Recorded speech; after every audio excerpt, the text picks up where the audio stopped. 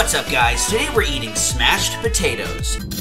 You know, all this talk about potatoes has me thinking about the Irish War for Independence. In 1919, a small group of volunteers calling themselves the Irish Republican Army began bombing British police and military barracks, and sabotaged British intelligence sharing by robbing mail carriers and infiltrating agents into the police intelligence service. In 1920, they killed 176 police, recruitment to the constabulary dropped dramatically, and 2,000 men resigned. In 1969, the more militant wing of the IRA would break away, calling themselves the Provisional IRA, or Provos. They began a massive bombing campaign against the Protestant North, carrying out an average of 4 bombings a day. Their weapon of choice was the car bomb. As a response, the British would throw 4,000 Irish into internment camps. This culminated in the famous protest in 1972 where British troops killed 14, known as Bloody Sunday. By the signing of the Good Friday Agreements ending the Troubles in 1998, over 3,700 people would be killed in the fighting.